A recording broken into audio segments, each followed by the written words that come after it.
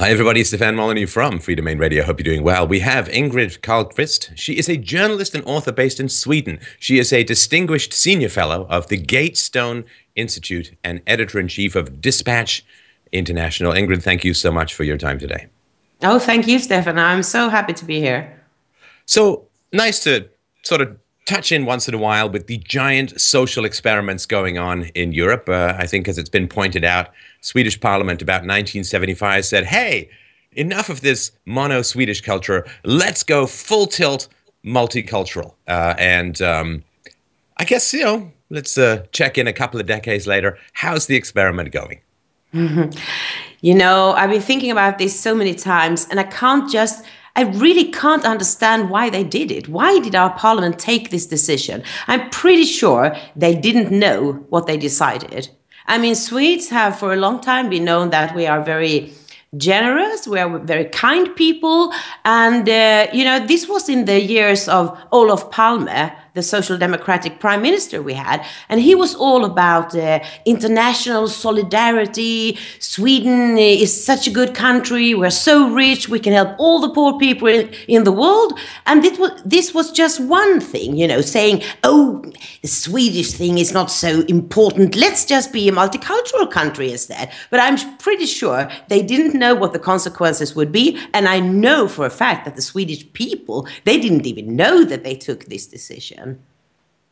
And there does seem to be, of course, there is a phase when particularly a government program goes badly.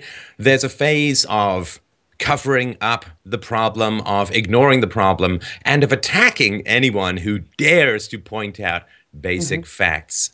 Where is Sweden in the process of denial versus finally just resigning itself to accepting facts these days?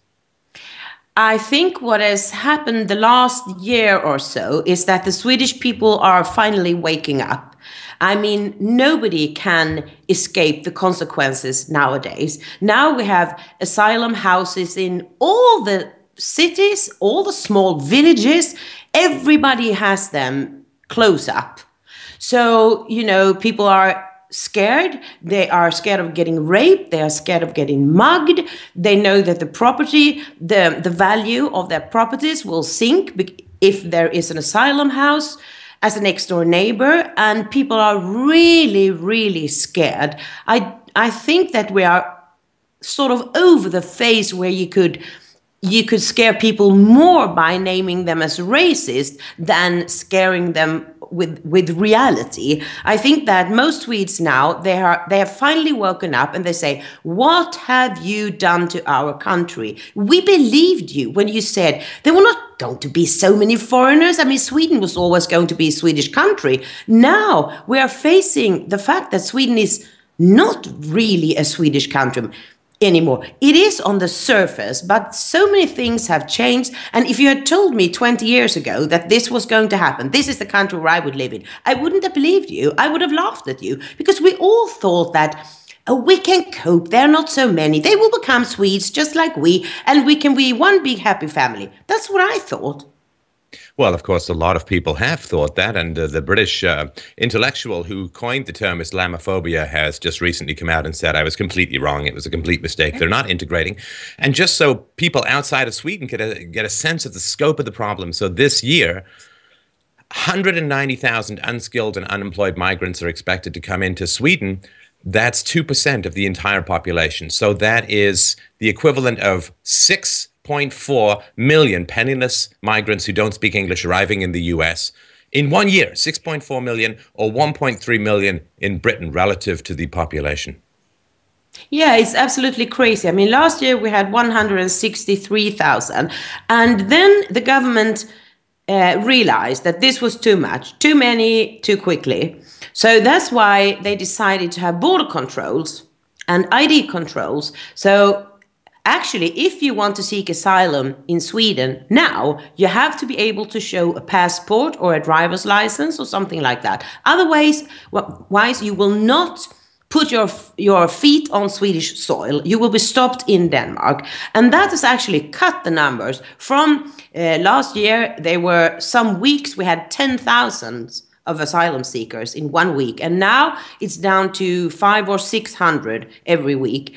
And then they decided that when they made this law about border controls, because you're not supposed to have border controls in the EU, but you can always do what you want to do if you are just brave enough to do it. And our government actually was. I don't think it's because they're brave, it's because they understood that if they didn't do anything, they would be, pushed out of the government, and there would be a great collapse of the system.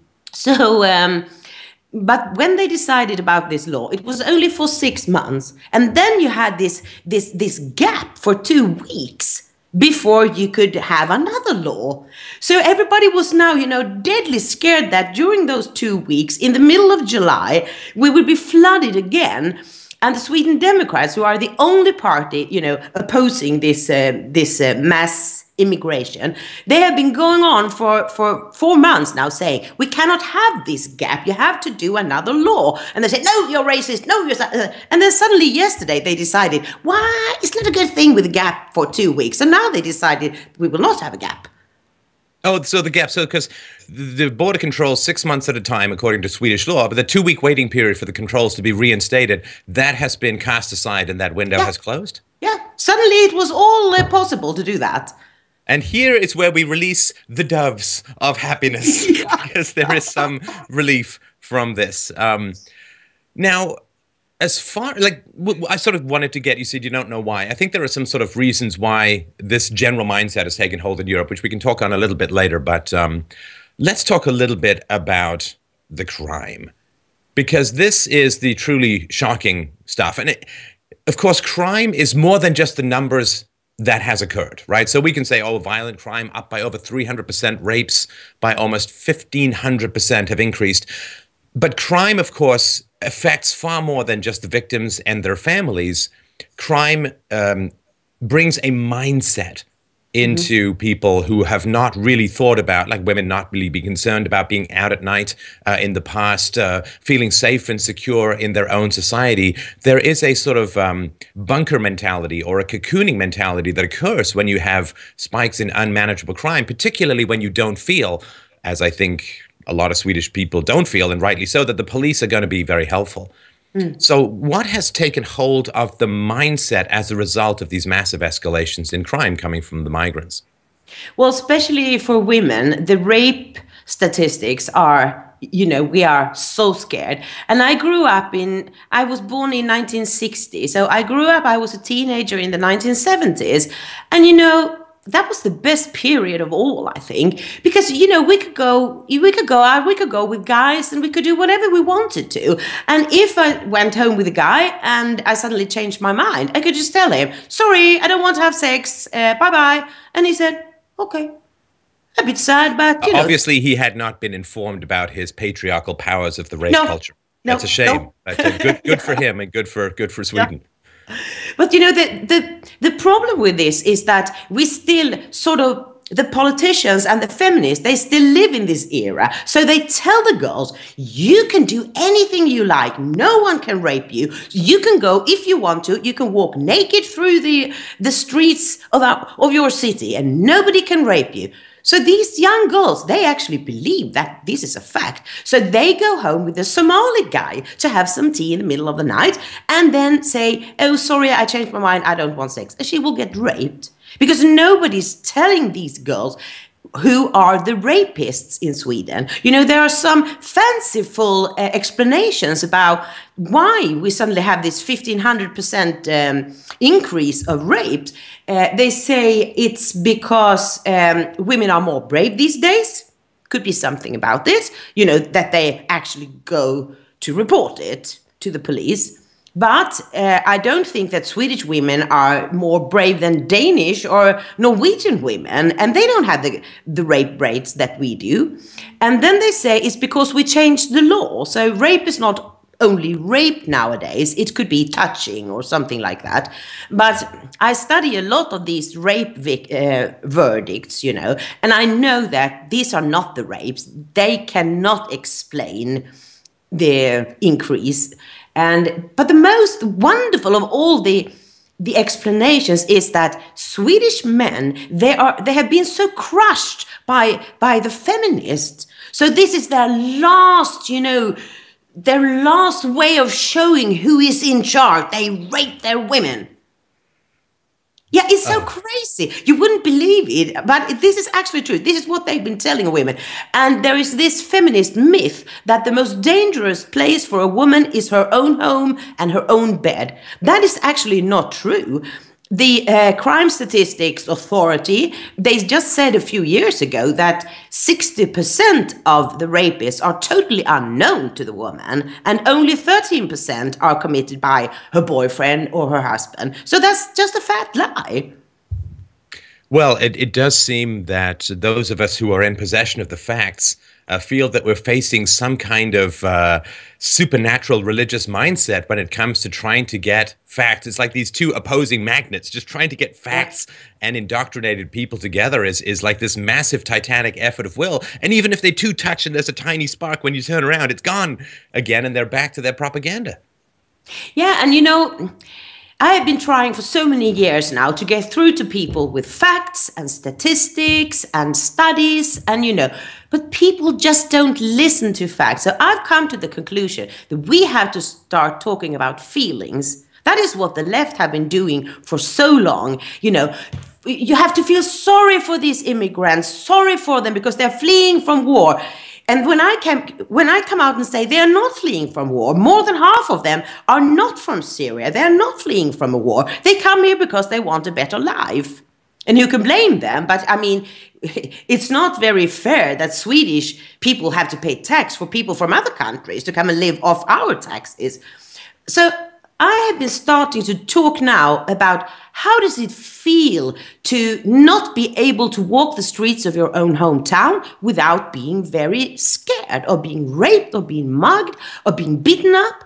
How does it feel to see all these women in hijab, all these men in long beard and pajamas walking the streets like they're, you know, this is kind of a uniform telling all of us, you are kuffar, you are the non-believers, you are below us. It might be your country, but we are the new rulers. How does that make you feel? How does it feel that your old mother and father, they can't live off their pensions anymore?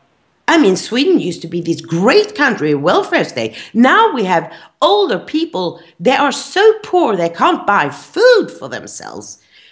And the money, who is getting the money? All the asylum seekers. How does it feel that your kid doesn't learn to speak proper Swedish in school? Because the school is filled with immigrants. Every week there come new immigrants from Arab-speaking countries.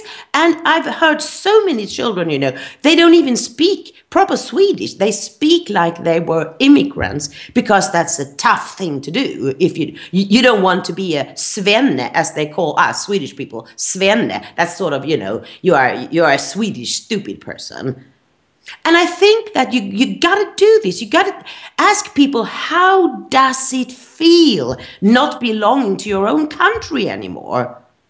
Yeah, and I've also used the approach of asking people who are just pro-migrant beyond any sense and reason, how many rapes are you willing to accept in order to feel good about your moral posturing?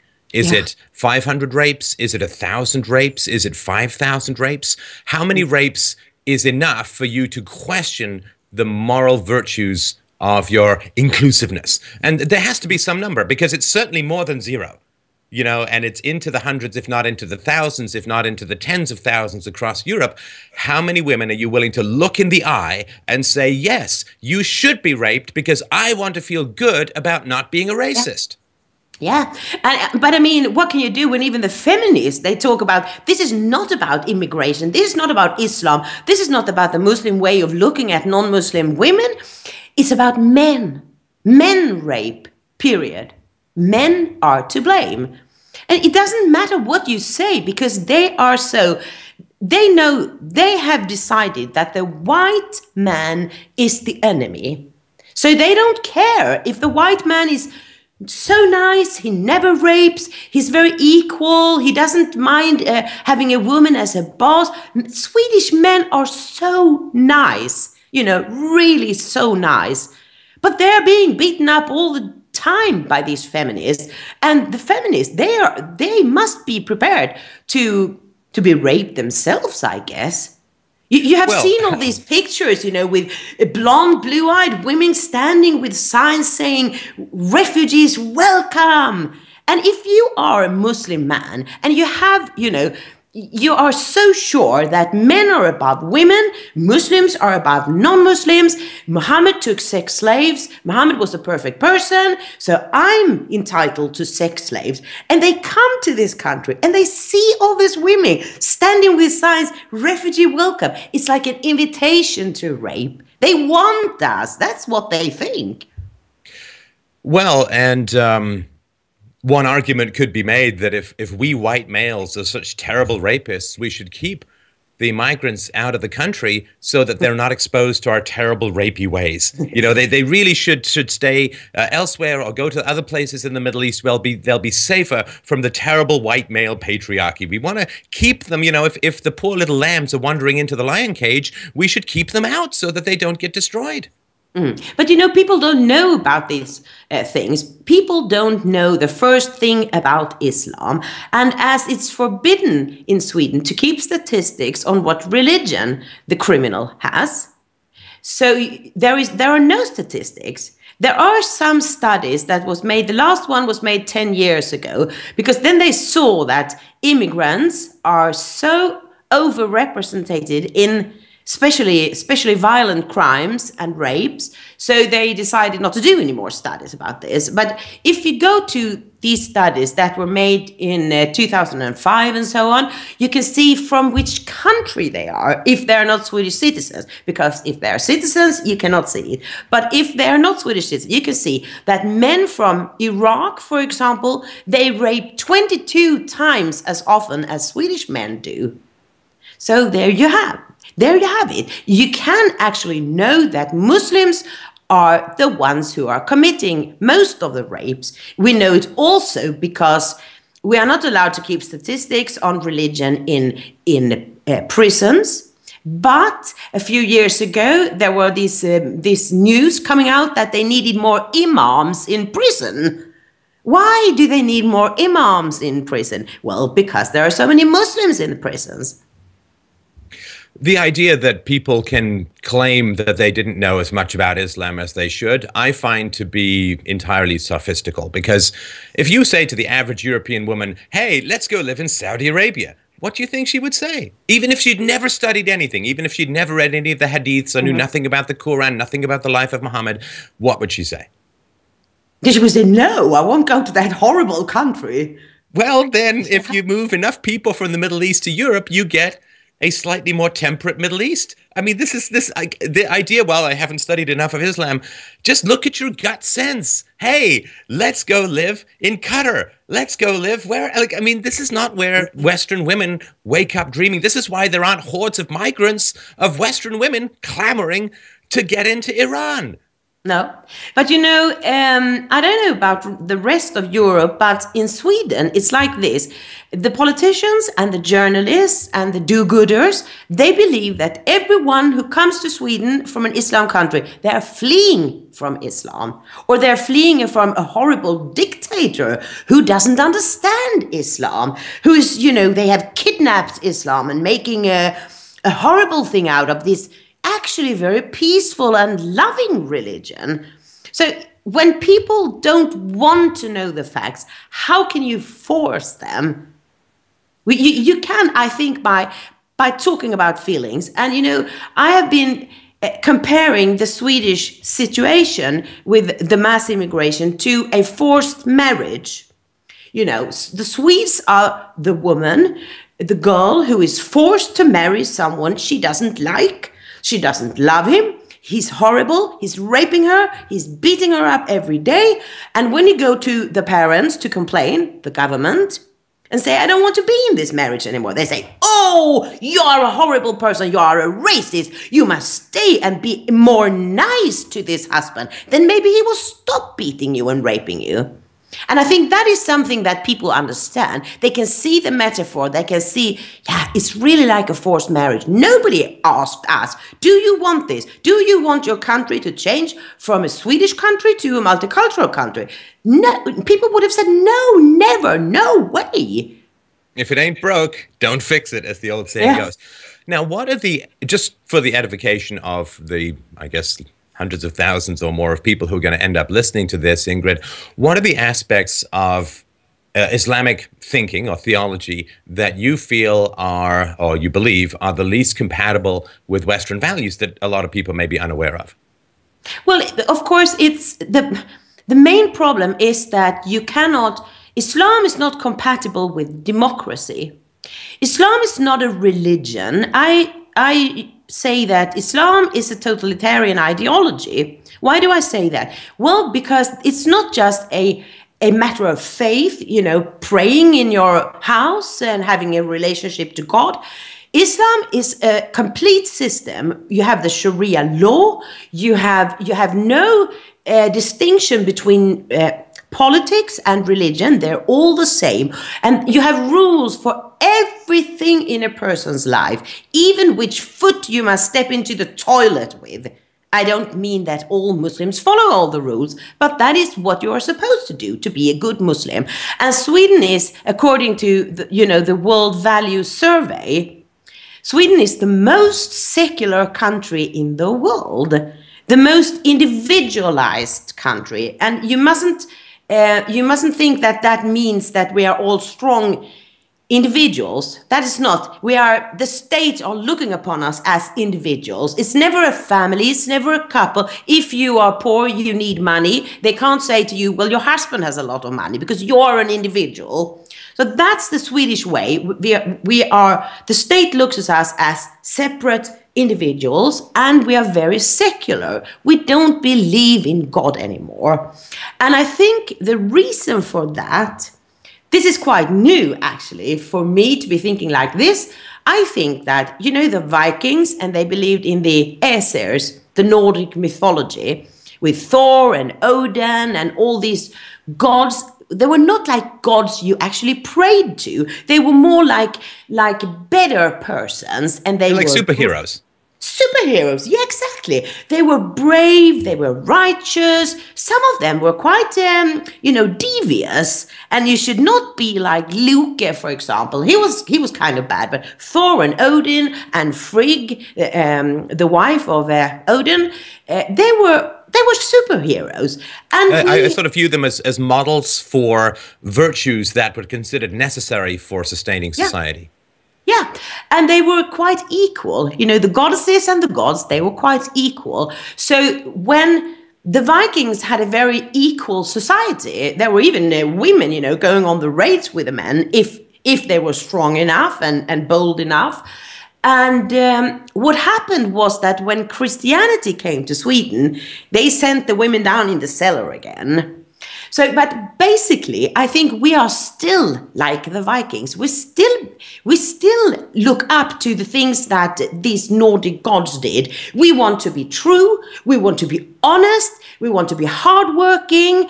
And we don't really believe in mystery gods, that you pray to. And if you're very, very good, God will give you some things. I think that we still are these people that we believe in superheroes. And we try to be good as they were. So the Church of Sweden was a very, very strong power for many years. You couldn't actually leave the church until in the 1950s. And when it was possible to leave the church, a lot of Swedes did. And they still, they go to church for weddings and for christening their children and so on. But the church doesn't play a part in the Swedish life. And then suddenly, but we don't want to be, unpolite to people. So if someone is religious and you want to pray to God, we say, fine, go on. But you pray in your house, and that's fine with me. You don't have to talk about it. You don't want to run around with a Bible in your hand all the time. And then suddenly comes a lot of people who are really religious. They want to show it in their clothes, in their beard, in their hijabs and everything. And Swedes get, a bit, what are we going to do with this? And we don't want to be rude to people, so we say, okay, oh, you need halal food? Okay, fine. We can eat anything, doesn't matter. Oh, you don't want pork? Okay. Oh, you don't want to be swimming together? Men and women? Okay. So we do all these things and we get back, now we are in the corner. And suddenly religion has taken a big place in the Swedish society. But people still don't understand why, because we don't have our own religion, sort of. I mean, this with the ancient gods is something I just found out a couple of weeks ago, and it just struck something inside of me. Yes, this is my history. This is my legacy. This is where I belong. And I think if more Swedes could discover all these old ancient gods, we would be happier, and we would have a sense of self, knowing who we are, because the Swedes are now very, very confused. Well, yeah, I certainly think that obviously if Islam ends up taking over Europe, it would be the second time a Middle Eastern religion has taken over Europe. And I don't think that in Europe there is enough of a countervailing, and I hate to use the word faith because I'm sort of a rational and empirical philosophy guy, but a belief system strong enough to match the faith of the people coming in. And that is something that Europe is sorely lacking. In other words, and I was talking to another journalist from Europe recently who was saying that the lack of a larger belief system in Europe has allowed for some great progress. However, it has also left a giant crack in the wall of European identity and nationalism and, Islam and other aggressive ideologies. And I've always pointed out that Islam is to religion as communism is to economics. You can't mistake the communism as sort of world-dominating ideology that passes itself off as economics, and I would also argue Islam is in that similar category. But there is a lack of faith, belief, trust, respect, and a treasuring of European history. Of course, Europeans have been told by the leftists for decades, imperialists and racists and sexists, and I think Europe has been in a verbally abusive relationship with its intellectuals for a couple of decades. And I think that there's just not enough treasure left in the heart of the European mind to really value and fight for intellectually the values that Europe represents.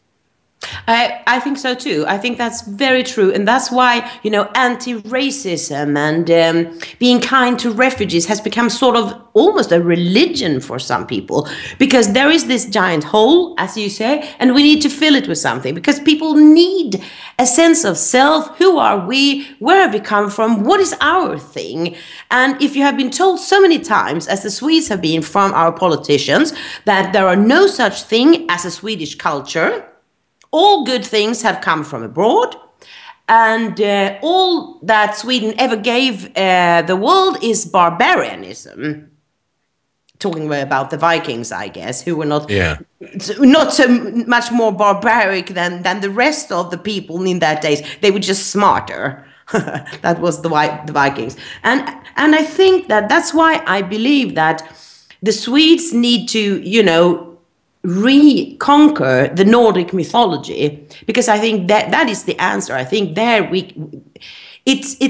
I heard so many people when we have been talking about this in the podcast that we have every day, and there's so many people writing to us saying, wow, I almost started to cry when I heard this, because it's like there is a collective mindset, that there are things, even if you've never read about it in school, never heard about it, for a fact, this is us, this is our country, this is what we believe in.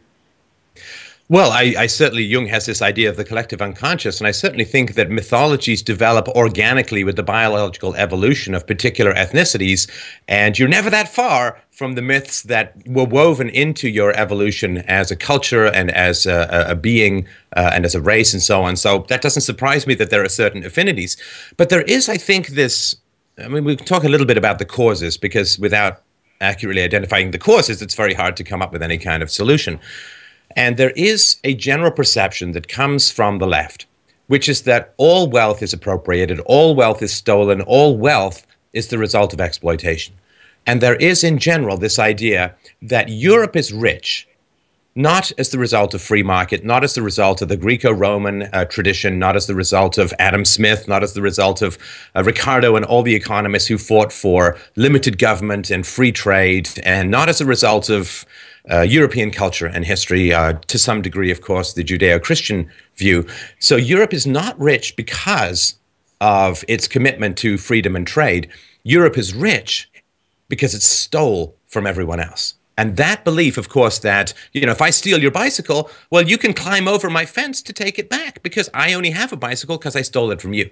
There is this idea on the left that there is this zero-sum game. All wealth is fixed. And if some people have more, it's because other people have left. And that has less, sorry. And that idea has, I think, so become woven into people's thinking that it's hard for them to say, well, the people from Africa shouldn't come to Europe. Because there is this sense, well, we only have all our lovely stuff because we stole it from the people in Africa, or we stole it from other places. So we are as little justified as getting upset at someone climbing over the wall to steal their bicycle back. Yeah, that's absolutely true. And but it's so crazy, because if you look at Africa, for example, the only period when they started to bloom, when they started to have industries and some wealth, was when the West colonized Africa. They took a giant leap, from living in the Stone Ages. They took this giant leap because of the Europeans coming there and exploiting. Yeah, some of them became very rich, but they also brought some very good stuff to these African countries. But I think that's, I don't know, if you can't even educate people about the unfairness of Swedes working, paying very high taxes just to give them away to other people from other countries. How can you ever make them understand such a, well, it's not a complicated matter, I wouldn't say, but when you have been brainwashed all your life thinking that we don't deserve this. This is actually what many Swedish people think. They say, I was so lucky to be born in Sweden. I took the biggest win in the lottery of life. But that's not true. You were born in Sweden because your ancestors were from Sweden, and they fought and they hard worked and they did everything to make this country so good. And you think that you have the right to give all that away, that all our ancestors, fought for and died for. And we have a generation now that believe that they can give everything away. We have a generation of politicians who believe that they are entitled to change the whole system of a country, change the whole country in one generation. So now we have to wait for another 2 years before there is an election. Or if we are lucky, maybe there will be a new election this year or next year, because the government is doing really bad. Well, and another thing which I think people don't understand is not just the demographics of decline versus growth of European versus migrant populations. The birth rate is clear. And the reality is, if you take in 100,000 migrants, Sweden is not Sweden plus 100,000 migrants. You know how you have a little bit of cake and then you put some icing on it. And it's the same cake, it's just got a little bit of icing on it. There is a displacement that occurs with these populations, because what happens is when the migrants come in, the taxes have to go through the roof to pay, because they don't have jobs. 2/3 of the people coming out of Syria going into places in Europe are illiterate in their own language, let alone, and I mean, German is a tough language to learn, even if you're smart. I know I'm half German and took a shot at it, and it's not easy to learn. And if there's no cultural affinity, and you can go into your own ghetto and continue to function without economic integration because of welfare and so on. But it is a displacement, because for every migrant that comes in, the taxes go up to the point where one Swedish couple decides to have either no children or one less child because they cannot afford it. And so it is not Sweden plus 100,000. It's Sweden minus 100,000 Swedes plus 100,000 migrants. And then when those migrants have 2 or 3 or 4 or 5 or 6 or more children in the future, it's going to be Sweden down to a birth rate of Japanese levels, like 0.9, 1.0, 1.1, because the taxes are all going to be pouring from the Swedes to the migrants, which allows them to have more children, and you have fewer Swedes. It is not Sweden plus migrants. It is minus Sweden plus migrants. Yeah, you're absolutely right. And that is what we are beginning to see now. I mean, exactly as you say, Swedes, they hesitate to have more children than 2. Some only have 1, and that is also because of feminism, telling women that first you should have your education, and then you must have your career, and then you must choose from a lot of men till you find the perfect one, and then you're 40, and you will only be able to have 1 child. And the politicians have been telling us for so many years that we need the migrants. It's not only that we must be a humanitarian superpower and being the nicest country in the world. We need them because we don't have enough children. I mean, that is so stupid. You could make people have so many more children just by telling girls, don't wait until you're 40. Have your children when you are between 20 and 30, and then you can have your career after that if you still want it. And you can get extra money for each child that you get. I mean, Hungary, they have started a new family policy. I don't know so much about it. I just know that if you have one child, you will have 1/3 of a house for free. You will just pay for 2/3. And when you have 3 children, the house is yours. There's so many things you can do to stimulate people having more children. But I think that, and as you say, when we had a normal migration to Sweden, I mean, from European countries, and maybe 5 or 10,000 every year, they integrated. They learned how to speak Swedish, and they got jobs, and they wanted to work and pay tax and so on. And nobody thought, after one generation, you couldn't tell them from any other thing than that they had different surnames. And so the big difference is the Muslim immigration, because it's in their religion. They are not to take Christians or Jews or people who believe in Nordic mythology as friends. They want them. They don't want them to speak Swedish. They want them to live in ghettos where they all speak Arabic, and they never get Swedish friends. They never go to work in a Swedish workplace, because then they will all have to listen to the imam and do what he tells them. And he tells them to have a lot of children so that they can take over the country. Well, there was, I think in your articles, which, it's very, very important that people read your articles. We'll put a link to them, of course, attached to this conversation. But there was a survey done recently that the Muslims are living very, very isolated, separate lives. There's a giant moat of cultural differences between their capacity to interact with Swedes and the future of any potential integration. Yeah, of course. And, we have some Muslims who have converted to Christianity, and they are out telling people all these things. They I mean, Swedes we are so gullible. We believe that people always tell the truth because that's how we've been raised. That's one of the virtues of the old Nordic gods, to always speak the truth. And when journalists ask the imams, do you want to integrate? They say, oh, of course we want to integrate. If Sweden was not so racist, if you were not so infested with the Islamophobia, then all our children would be so happy. They would be just like Swedes, and they would contribute and blah, blah, blah. And then they turn their back and they say in Arabic to their own people, stupid, stupid Swedes. Don't work, don't integrate, don't pay taxes, don't live as the kuffars, because they are not clean. Well, and of course, it is an old tactic that was actually taught to the Mujahideen in the 1980s by the CIA to drain the resources of a host country until you destabilize its government. And the other thing, too, which people don't understand, is that in a lot of Islamic teachings, it is perfectly acceptable to lie to your enemy. It's considered a good thing.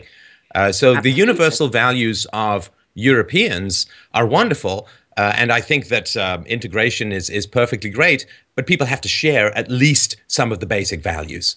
And Westerners are kind of unique in developing universal moral values, whereas almost all other cultures in society have very strong in-group preferences and very strong out-group hostility, and don't really comprehend the idea of universal values. Like, there's no value which says in the West, well, tell the truth unless it's not convenient to your long-term geopolitical aims. And then you can lie all you want. We have sort of a commitment to truth, but that's not the same in other cultures. And mistaking the world for Europe and thinking, well, they're just like us, but just grew up in a different place. There's no basis for that in biology. There's no basis for that in culture. There's no basis for that in history. And there's no basis for that in the empirical evidence of how countries run by other groups actually work.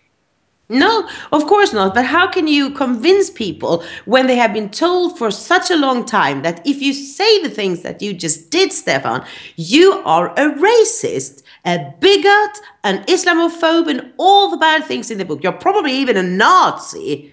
Do you think that we have something special?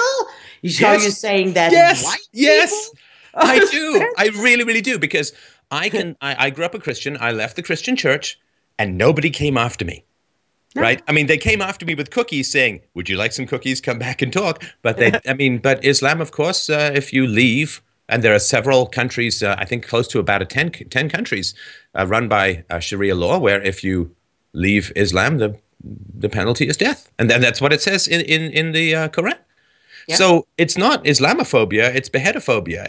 I wish to live a life of my own conscience, my own philosophical explorations without fearing to leave my house because I may be arrested and put to death. So yes, there is this horrible thing that people do when they freedoms have been hard fought for, hard bled for, and hard died for. Once the bodies have all rotted away and everyone has all of this beautiful greenery that is growing up from the bones and blood of their ancestors, they just take it for granted. Like freedoms are just going to be here, like physics, like sunrise, like there's nothing we need to do to defend them. That's completely false. The world is a dangerous place, and there are lots of bad people who would like to take away your freedoms for their own fun, profit, and edification. And the idea that this is just going to run on its own, no matter how many delusions we swallow, is literally a potentially civilization-ending misconception.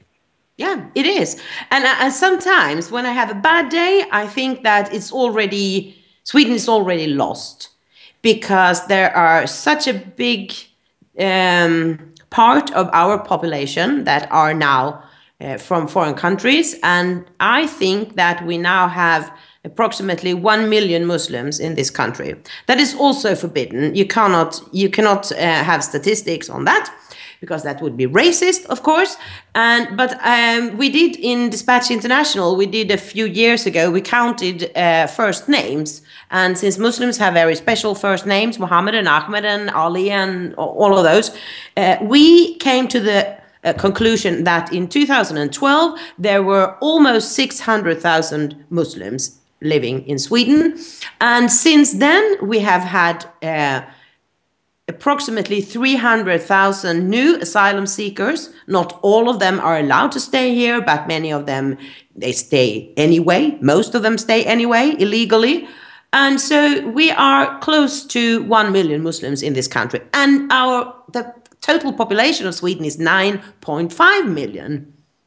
So we have reached the 10%, and I'm sure you have read Peter Hammond's book, and when he says when there are sort of 1 to 2% Muslims in a country, everybody sees them as a peaceful minority. They don't, demand things. They just live their own lives.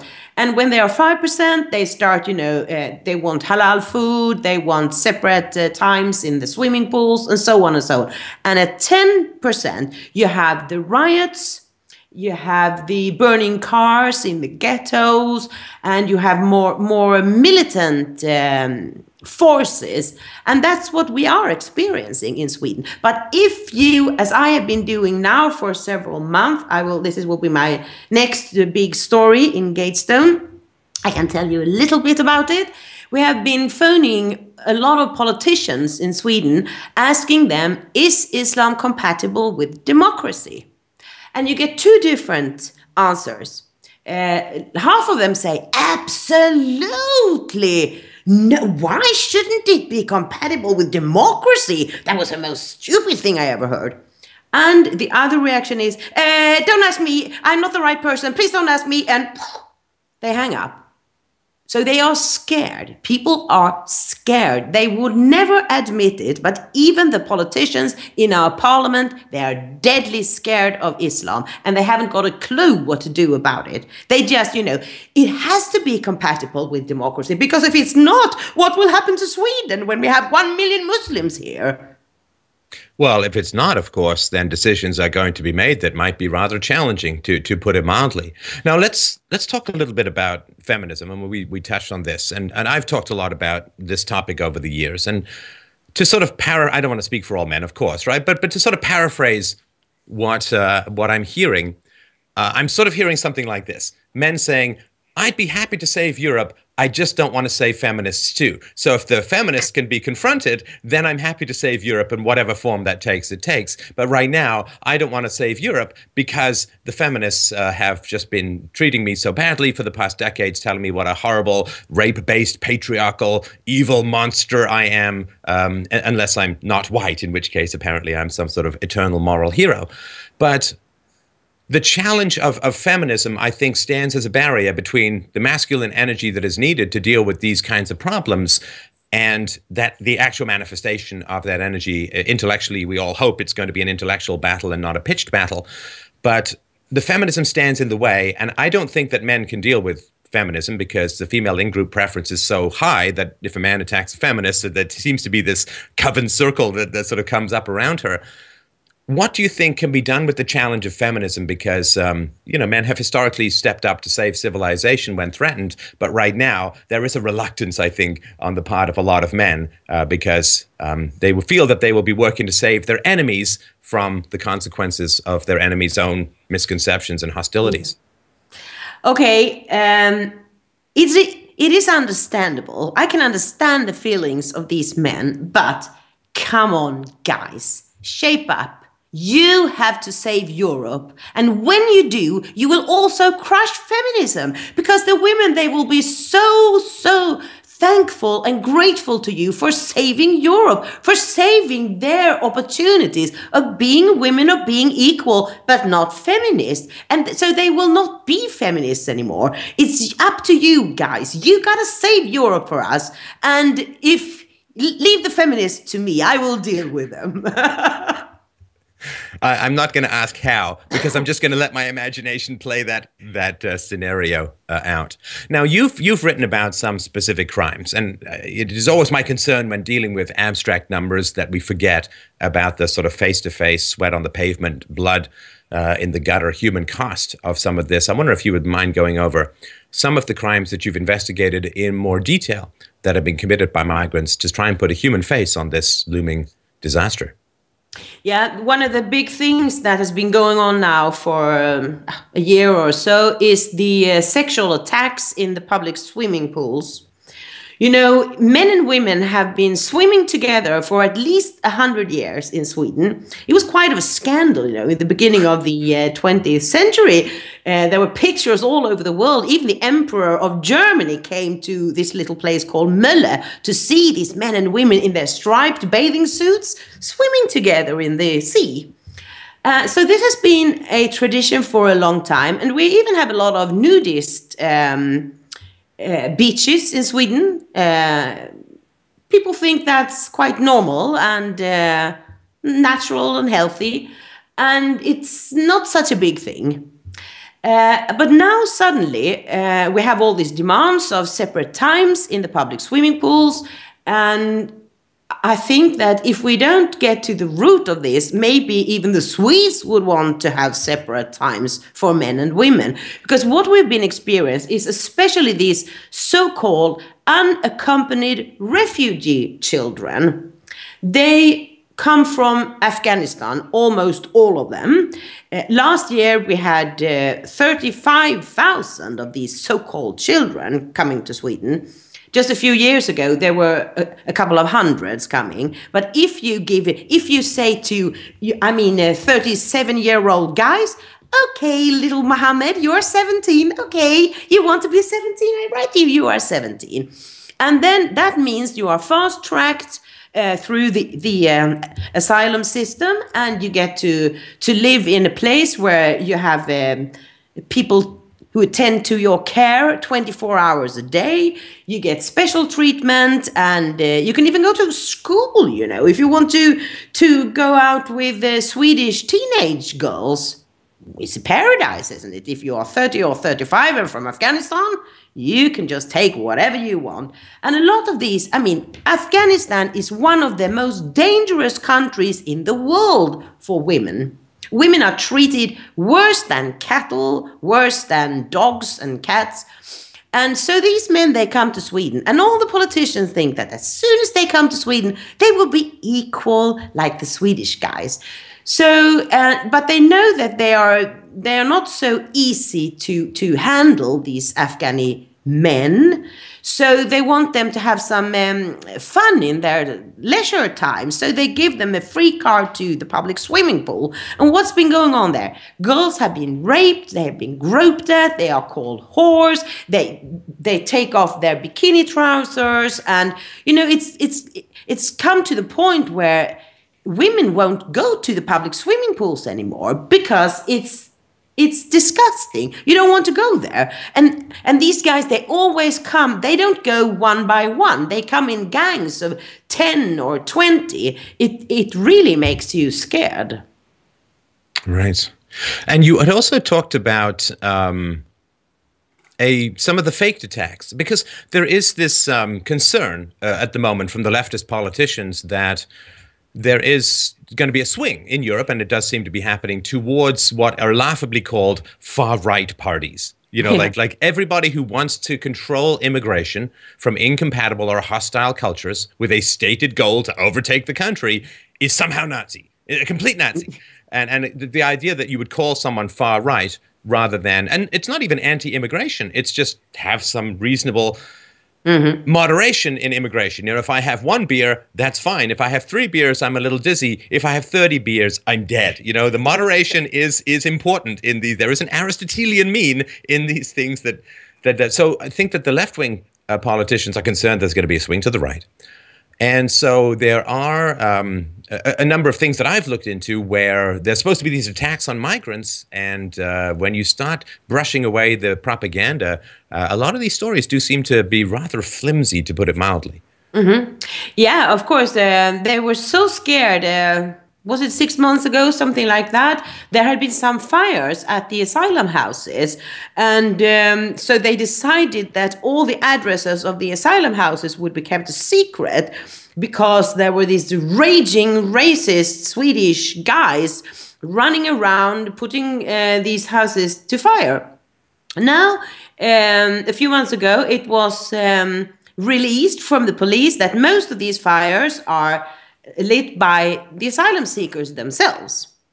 The only cases where I think that Swedes have put these houses on fire is when you suddenly find that in your village, in the old school, which have been closed for some years because there are not enough children in this village anymore, suddenly is going to be an asylum house. And you know that the whole village will be turned upside down. You will be so scared. You won't be able to send out your kids in the street anymore to play. And suddenly there is a fire.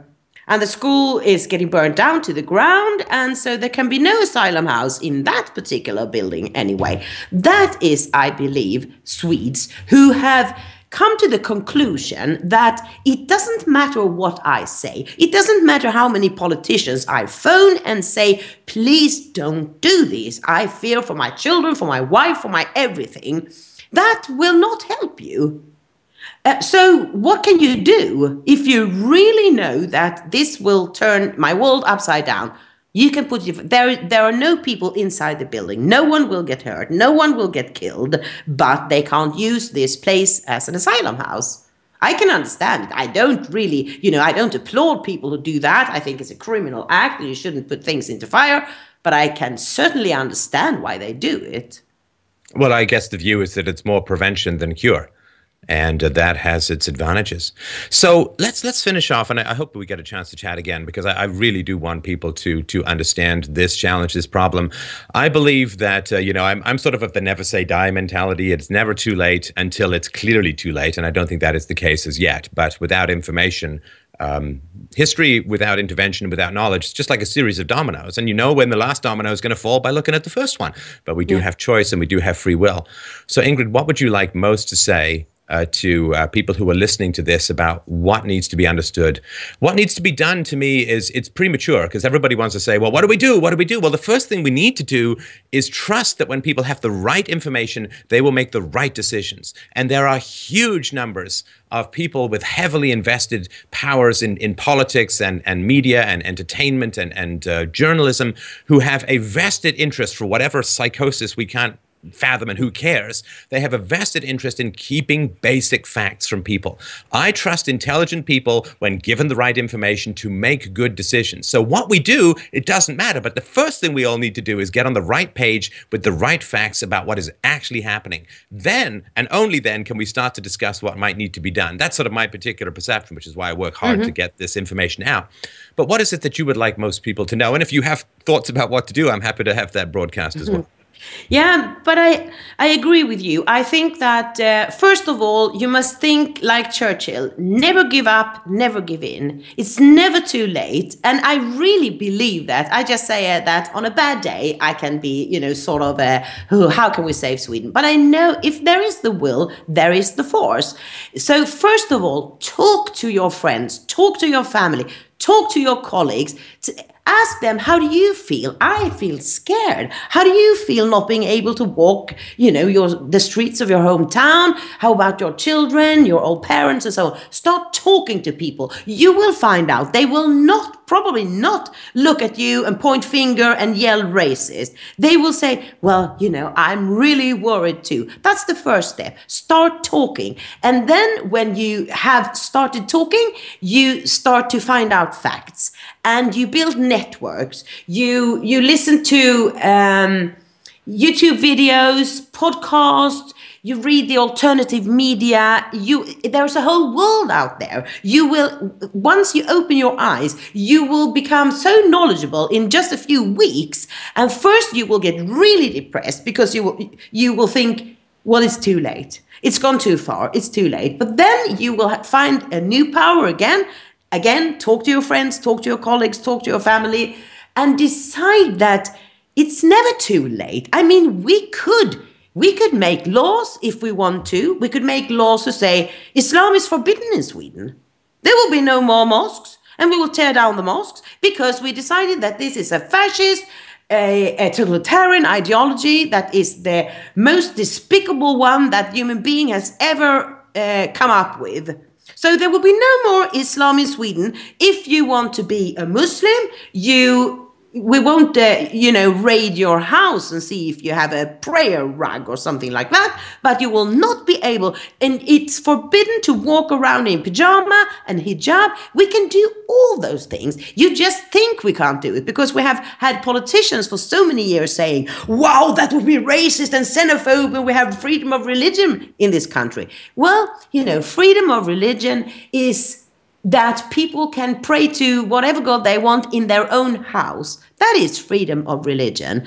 But we don't want people who come in and tell us that your democracy sucks, Islam is a much better system, and wave goodbye to democracy and rights for women and human rights and all the other stuff. We can make whatever law we want to if we just get into power, if we just are so many that we will force the politicians, the crooked politicians, to get away from the government, and we put better politicians in there, and then we can do whatever we want. I mean, Spain did it in the 1400s. They got rid of all the Muslims, and we can do it. If we just want to, we can do it. Yeah, historically, there's a strong argument to be made that the alternative to containment is either subjugation or war.